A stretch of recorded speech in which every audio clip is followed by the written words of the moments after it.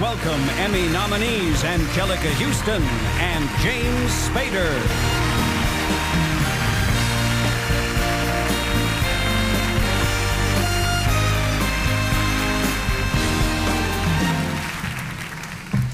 I would be honored to read the names of these nominees, but if anyone knows what it takes to be a great director, it's Anjelica Huston. So.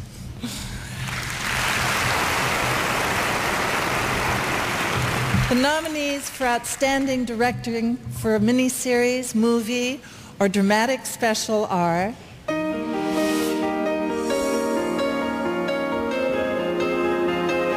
Mike Nichols, Angels in America. Robert Harmon, Ike, Countdown to D-Day.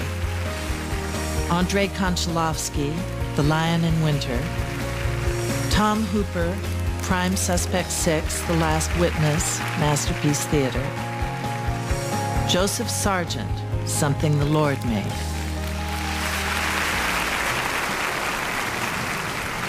And the Emmy goes to Mike Nichols, Angels in America.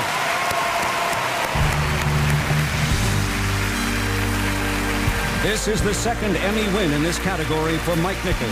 Mr. Nichols won 2 Emmys in 2001 for directing and producing Wit. Angels in America has received a total of 21 nominations.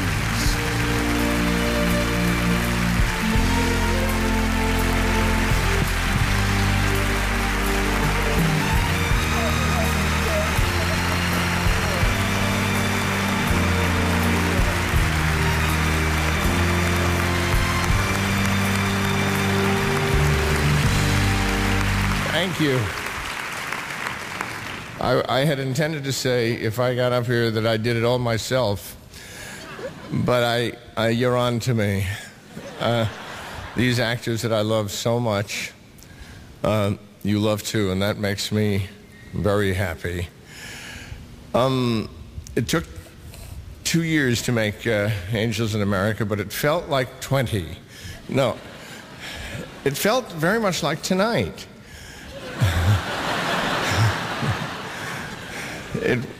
It went like the wind. You nominated and you know about these great actors, and you know about Kushner, from whom all blessings flow. I wanted to mention Stephen Goldblatt,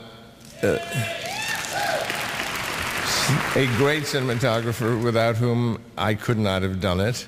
I wanted to mention John Bloom, my editor and friend, and Ann Roth, world's greatest costume designer, Richard Edlund, magnificent deviser of visual effects, Tom Newman's beautiful music, and from HBO, Colin Callender, Carrie Ann Tholis, who was with us at every point, Carrie Brokaw, not from HBO, but who bought the rights 11 years ago and stuck with it.